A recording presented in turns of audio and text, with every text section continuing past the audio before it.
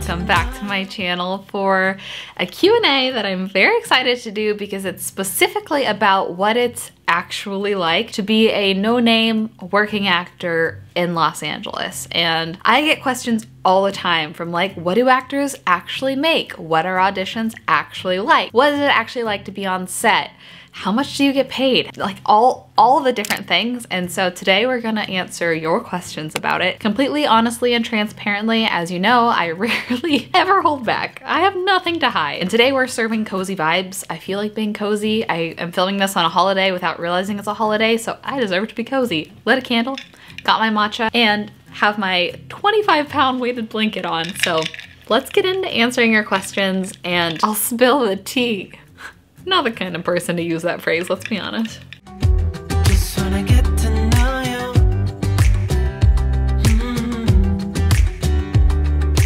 you. Okay, so I asked you guys on Instagram what you really would like to know. And if you don't follow me on Instagram, this is my handle. I oftentimes post over there asking for input or for specific questions when we do specific chatty videos like this. And I screenshotted a ton. So a lot of these questions were recurring, like, can you audition without agents?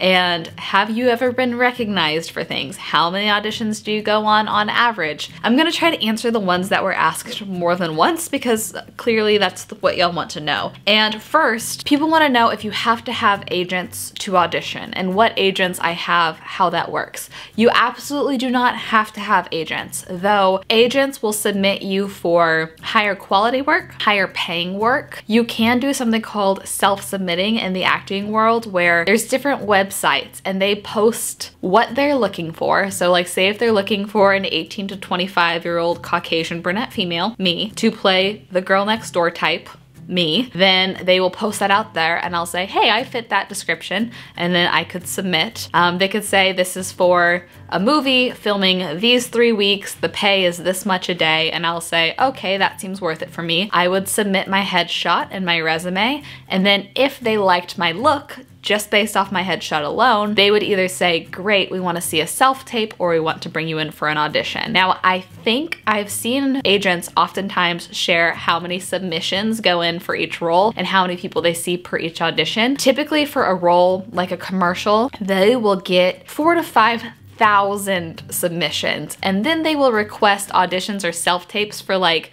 20 to 70 actors per each role. So if you even get an audition, you already made it through a really big hoop because so many people submit for each role. Now, I don't self-submit for anything anymore. I used to all the time. I would self-submit for anything and everything, no matter what the pay is. Now that I'm a working adult, I realize that going on auditions is taking away from my income because I'm self-employed and I need to make money. So because of that, I actually haven't self-submitted for a single thing in probably 2 years. I only go on auditions that my agents send me on. Now, agents. So I have multiple agencies that represent in multiple different fields of acting. So for example, I have a commercial agent who actually my commercial agency, I'm signed within multiple departments. So they will submit me for commercials. You know what commercials are. For print, which would be like billboards or brochures or magazines or things like that, which I actually just booked a print job this week for a very, very big brand, which is very exciting. I don't do print as often. And I'm also signed within their voiceover department. So I have a whole team of agents at that one agency that submit me for all of those things. Also, shout out to one of my favorite humans in the whole wide world, Julie, my commercial agent. Is probably watching this right now. I love her. Julie, I love you. So that is one agency. Then I have a theatrical agency. When people hear theatrical, they think theater, which is not the case at all. Theatrical is actually TV film. So that agency submits me for only TV and film type things. Then I have a hosting agency that submits me for things that I would be myself. So not that I'm playing a character, but that me as Michel Janse would like Taste Made. I had my own cooking show. That's hosting. Or if I ever had an HGTV show, or even like the host of a game show. That's what hosting is. Even hosting like weird events where it's like, hello, welcome to this virtual event. My name's Michel, and click on this to see blank. That's all hosting stuff. I have an agency that submits me for that. And then I have a manager. My manager is different from like a YouTube manager, which I should probably start looking into getting, but he oversees all of those teams and me as a brand. So for example, he will say, Michel, I think it would be awesome to try to get you an HGTV show. And he'll be like, how can we pitch you to HGTV? I'm gonna start thinking of concepts that would work. I'm gonna get with your hosting agent. I have this contact at HGTV. We're all gonna work together to try to make this work. Or like, for example, I did that commercial in Korea. My manager would help me figure out my travel and all of that type of thing. Just kind of the more detailed overseeing me and overseeing my career in that industry. He's like my point contact. I'll text him if I am like, hey, I just got this audition from this agent, but the pay really sucks. What do you think I should do? Should I even audition for it? Should I decline it? That type of thing. So I can be super candid and transparent with him there. And he'll be like, the pay does suck. I'd say audition for it anyways, and we can work on negotiating the pay if you get the role. That was a very long-winded explanation of what agencies and managers do, what I have, and what you can do without them. So a lot of people do audition for things without agents and managers, but they're gonna be like music videos and like really small commercials that only pay a couple $100, whereas agents submit you for commercials that pay thousands of dollars. So it's just a whole different tier. That's the answer to that. For some reason, the question I got most was, has anyone ever recognized me? Not for like commercials. A lot of times it's a cliche LA thing to be like, you look familiar, what have I seen you in type of thing, which I hate that question because it's like a competition. It's like, oh yeah, well I've been in this. Oh yeah, well I just booked this. I don't know, I just don't like it. But I do often get recognized for Tastemade, and I have been recognized for YouTube like maybe 5 or 6 times, not a ton of times. Tastemade, I'd get recognized frequently at my job, which was kind of embarrassing because they'd be like, oh my gosh, you're the girl from Pretty Healthy. I love your show. And I'd be like, thank you. So you want water? I would just feel so weird about it. So this I thought was an interesting question. Someone asked if I did theater, so like on stage acting growing up, and if it shows, and I did. I started doing theater at probably age 9, and I think a lot of theatrical actors have a hard time breaking into the film world, but also have some advantages. Advantages are they're really good at auditions because they're used to being in front of people, and they're used to being put on the spot, especially if you have a cold read or something more improvisational. But think about it, for theater, you have a huge auditorium, and you need to make sure the person in the back row sees that you're angry or that you're so happy. And then when you are on film, you have a camera literally up this close. So someone this close can just see that you're really angry just by this alone, or can see that you're really happy just by this small little emotion alone, or can see that you are genuinely upset and disappointed in someone. Where on stage, someone would have to see that you're genuinely upset and disappointed with someone, you know?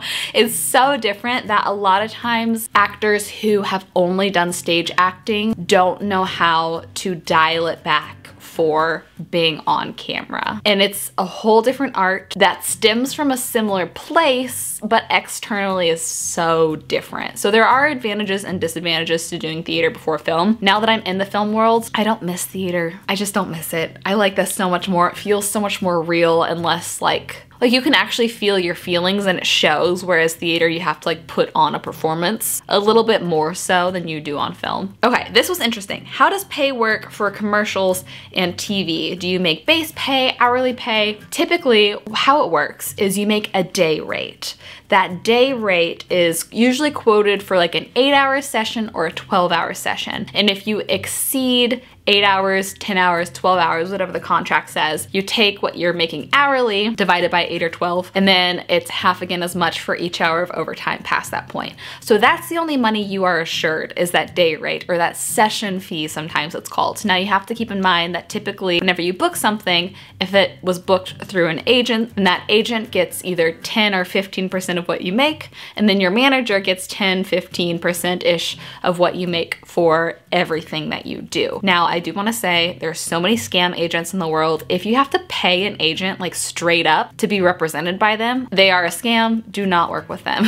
Agents should only make money based off commission for what they book you. That's what you get for sure. Now then, if a commercial is picked up, meaning it actually gets shown on TV, there's different packages. They're usually called buyouts for what you'll get paid. And that is all negotiated based off of how long it is, where it's showing, what platforms it's showing on. So a national commercial for a year on national television, you might get $8,000-$10,000 for that commercial to play for a year. But a commercial that's only played on new media, so like YouTube ads that you see, maybe for a year, they'll only pay you $1,000 buyout for that year. Once that year is over, they can renegotiate the contract, pay you again for an additional year if they want to show it for an additional year. That's typically how that works. How it used to work is there were union commercials, union projects. This used to be the golden standard. So obviously unions protect workers. So SAG is the Screen Actors Guild, protects actors. SAG commercials typically pay off residuals. So it used to be if you booked a national commercial, instead of getting $2,000 to $10,000 buyout per year, you would get paid every single time it played anywhere. Different amounts of money for different areas, different platforms, whatever it might be. So a commercial could make you $50,000, $100,000, could make you $500,000 if it played during the Super Bowl. So it used to be you have to book 1 or 2 commercials a year and you are golden. You can do this full time as a living, which makes sense because you spend all day, every day auditioning and you book 1 audition for every 20 to 50 auditions you go on. So that's how you could be a full-time actor. Now, almost nothing is union, which is very disappointing, but it's really just because being an actor is oversaturated. And for every actor that would say, no, I'm not gonna take $2,000 for this commercial, you're gonna have to pay me union fees, there's 100 actors that are totally fine with $2,000 for that commercial. So it's just supply and demand. Us as actors oftentimes are so eager for work, we will take less than we're worth, which actually is kind of a pandemic in the sense that now nobody is being paid a livable wage. And I had a lot of questions asking, can no-name actors make this a full-time living? And the sad truth is usually no, especially living in LA. You basically have to be a celebrity or book union work, which doesn't really happen anymore, to make this a full-time job. Otherwise, even if you're working pretty steadily, you're probably making a couple $1,000s per commercial. But then you have to remember that after taxes, after paying out your agents, after paying out your manager, everything, you're really only taking home half of that. So it's very hard to make a steady living off acting anymore, especially commercial work or small. TV kind of works the same way, where you'll have a session fee and then they will buy out that in perpetuity sometimes for a small flat buyout rate. So that answered multiple questions at once for how payment works, what agents get paid, what managers get paid, and if you can make this a full-time living. Very few actors can do this full-time unless you're just kind of, you know, doing a lot of acting work under the table. There's a lot of really sketchy acting work out there that you can self-submit for, where, you know, you'll be paid like $100 and you'll be doing very low quality product advertising where you'll just be doing like that type of stuff. So if you were to really hustle and self-submit and be okay with taking really low paying work and doing that type of thing every single day, yeah, you could probably pay rent, but you're not like making a killing. A lot of people wanted to know if I'd ever want to be a big name actor, and that's not necessarily a goal of mine. Like, would it be cool to book the lead in like the next Netflix show? Yeah, that would be so awesome, but is that my end goal? No. I think that if your end goal is to be famous or to make it big, to have a name, you're in it for the wrong reasons, you're gonna get burned out, you're gonna be disappointed. I just genuinely enjoy being on set, and I genuinely enjoy the challenge of roles, and I think it's fun. And like, it's so cool to be able to make money, side money. I don't see it as a main source of income at all, to pretend to be someone I'm not. So that is just something I truly enjoy. And would it be cool, like I said, to book the lead in a feature film? Yeah. And then would that make me a big name actor? Maybe. But is that my goal? No. So how often do you audition? Do you love every project you audition for? Now, like I said, when I first moved to LA, I was self-submitting for everything possible, and I would go to between 2 and 4 auditions a day, every day. I would wake up in the morning and I would try to make it all work. I'd have to call for time frames, being like, I know you want me to come in at 2 p.m., but I have another audition at 2 p.m. What times are you seeing this role? And they would say, we're seeing it between 11 and 3. And I'd be like, great, can I come at 11? Because I have 2 other auditions that day, type of thing. So I would go out for anything and everything, no matter what it paid, self-submit, so many auditions all the time. Now, pre-COVID, I would say I would go on probably like 3-4 auditions a week from my agents and my managers that were a little bit higher caliber projects. Now, post-COVID, things have really slowed down. I probably have 1-ish audition a week, and they are usually self-tape or over Zoom, which is so interesting. I have had a lot of actor friends go ahead and move back home, wherever they're from. Even if they're like, I have one friend that works a ton, very, very busy working big shows, move back home just because auditions are all gonna be over Zoom nowadays. And then if you have a callback, you're just gonna have to know you're gonna have to fly to LA for that callback. And if you book it, you're gonna have to fly to LA to book it. But for some people, that's worth living in a cheaper area of the country, which is super interesting. Yeah, I would say nowadays, I mean, like I said, I don't self-submit for anything anymore and things have really slowed down. So probably 1 to 2 auditions a week, but at my peak, 3 to 5 auditions a day, which I don't know how I did that. I was also in school and I was also working a night job and I was also trying to do YouTube, and that was when I was doing a lot of Tastemade and dating Brook, who lived far away, and babysitting. I don't know how I did that. I don't know how. I guess I just didn't sleep, man. I also thought that this was an interesting question because I get asked it a lot. Was acting something you were interested in as a kid or something that your parents pushed you to do? A lot of parents push their kids to do acting because, I mean, you can make a lot of money as a child, but no. My parents had no idea about this world at all. I come from a very athletic family. I joke and I say that I am like the odd man out. They all play tennis and bike ride together for fun. I think that sounds terrible. There's nothing I would rather do less in the world. So it was me that wanted to try out for the theater in my town, and they were like, okay, I don't know even what, I mean, I said try out because that's what they called it, audition, and they were like, you're gonna try out for that? And I was like, no, Mom, I'm going to audition. And I was like 8. But so they were always kind of like 2 steps behind, but very supportive. And as my mom saw how much I loved it and that I was actually not terrible at it for a kid, I would be booking work, she was like totally willing to drive me all around to auditions, pull me out of school. I missed so much school as a kid to go to auditions. They were very supportive, but it was also kind of like a whirlwind for them because they knew nothing about this world at all. It was me pushing all the time to do it. Okay, a couple questions about being on set.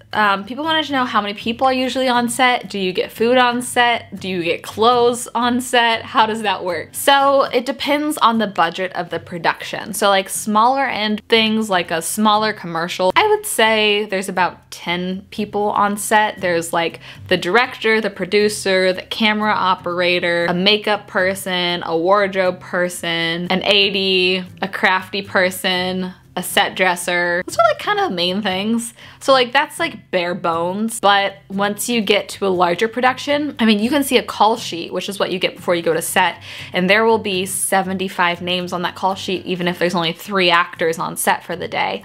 So there will be like 10 guys doing, I mean, like I probably sound stupid trying to explain what all of the crew does because that is like a totally different world from being an actor. But to me, it seems like there's 10 different guys just trying to do all of the different lights. And like they'll be like outside the house you're filming in, trying to make it look like the sun is shining in by moving all of these different huge lights all around. And it's crazy how many people can be on set. So I would say between, I take it back, 7 to 80 people on set depending on what you're doing. Like the Samsung commercial that I did in Korea, I was the only actor and there was probably a good 55 people on set and I was the only actor.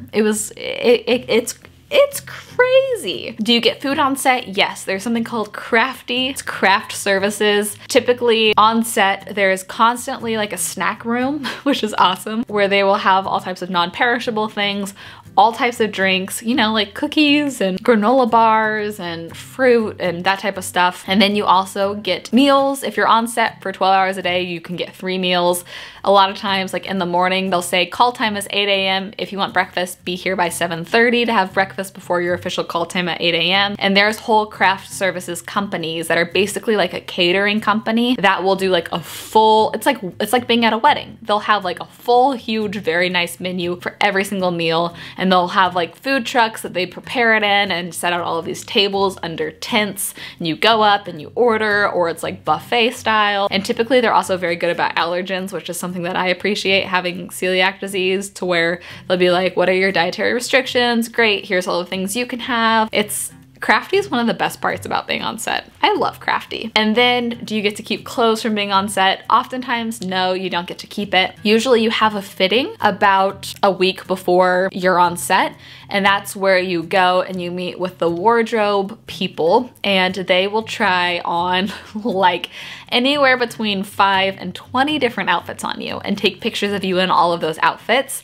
and then give it to the director, the producer, the client, all of those people to choose your outfits. And they'll normally have a first choice, second choice, third choice. So you get to set and they'll put you in the first choice and they'll see how it looks with like the surroundings and the set and everything like that, the lighting, making sure it looks all right. Sometimes they'll decide, you know what, even though this was our first choice, we don't love it here, we're gonna put you in our second choice. So it's a whole different world. Normally you don't get to keep it. Sometimes you do wear your own clothes. Sometimes they'll ask, like, especially jeans. Jeans are so hard. They'll say, hey, do you have any like dark wash jeans and any like mom jeans you can bring? And then if you bring them and you end up wearing them on set, you'll normally get a stipend for using your own clothes, which is very interesting as well. Right now during COVID too, a lot of productions are not doing hair and makeup just because you'd be coming into close contact with other people. So they will ask you to come and do your own hair and makeup. But if you do your own hair and makeup as well, typically if it's a good production, they will give you a stipend for doing that as well because they're saving money. They don't have to hire out a hair and makeup person. And then you're also spending money by using your own products for that shoot. There were so many good questions. I'm gonna go ahead and cut this one here, but if you end up wanting a part 2 of this, let me know. I can go back and answer so many more of the questions that y'all asked because there is so many good ones. I forget